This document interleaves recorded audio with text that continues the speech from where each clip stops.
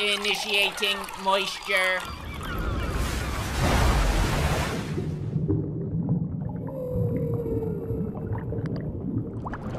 Welcome to the Moist Meter. Today we're looking at Season 2 of ReZero. Happy to say this shit absolutely banged. I don't think there was even a single episode that wasn't good in the season. There was highs and pretty much no lows that I can recall off the top of my head. And Subaru, I mean, the dude is like what every Redditor wishes they were. Like, he is a Redditor's wet dream.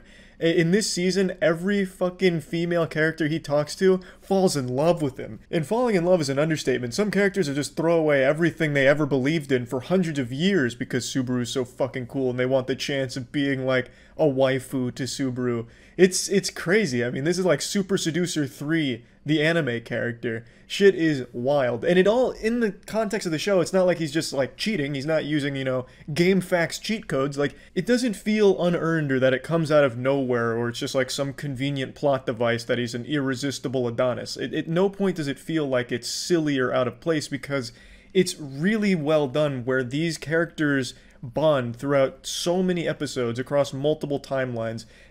For those that don't know, and I'm sure if you're watching this you already fucking know what ReZero is about or have already seen it and just want to make sure that I also agree the show is great, but the show basically follows Subaru, who has the ability to respawn. He's pretty much a video game character. He dies, he gets checkpoints, so he respawns there. So he gets to try different ways of progressing in this world. That's the easiest way of breaking it down. Obviously, it's not like a video game or anything, but that's the easiest way to explain it. And Subaru, when he dies, he starts over from this checkpoint, and he builds more relationships. He's constantly evolving these relationships with the characters around him, so you see so many different sides of these characters, and you see them growing together. Now, to those characters, they don't get that, because they only know Subaru in whatever timeline he progresses in without dying, but to the audience, you really get to see these things, and it all really, it weighs on you. It really works super well. So in this season, when he is winning over so many characters that for fucking 20 episodes, 30 episodes, he's been building these relationships, it's a really nice payoff that doesn't seem like it's unearned or out of place, so it works really well. ReZero is just one of those rare shows that is extremely hyped and lives up to the hype for the majority of people that watch it.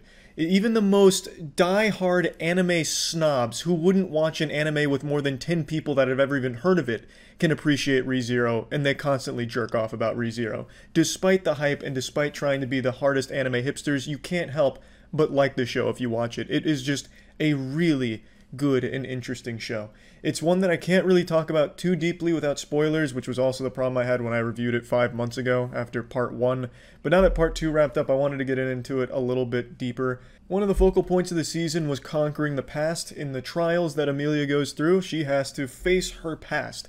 And that was really cool to see, to learn a lot more about this character, and then she grows from it and becomes a very strong character moving forward, who's completely different from the Amelia we've seen for the last 30 whatever episodes. Like, she is completely changed now and evolved and is a much better character. I already liked her before, and I like her even more now after Season 2, Part 2. You also explore a lot of Roswell's past, which tells you more about who he actually is, what his real goals are, and shit like that. I'm trying my best not to spoil things again, but you learn so much about these characters through their past, which was a big part of this season. You learn a lot, and I really appreciated that. They fleshed out the characters even more. Even though they were already very deep characters, they went even fucking deeper. Full-blown colonoscopy on these characters. I really feel like I know the ins and outs of most of them now. It's just such a fucking good season. There's also great action as well.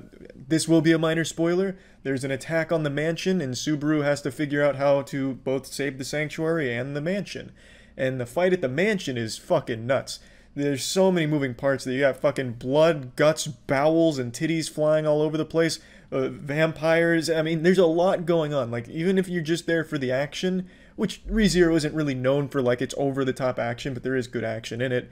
Even if you just want action, you do get it in the season. You get some really good shit, especially with the mansion content. And even outside of that, there's still other fights. A very interesting fight in the sanctuary. Really hard to talk about these without spoilers, but I'm trying. Anyway, it's just good. It's good.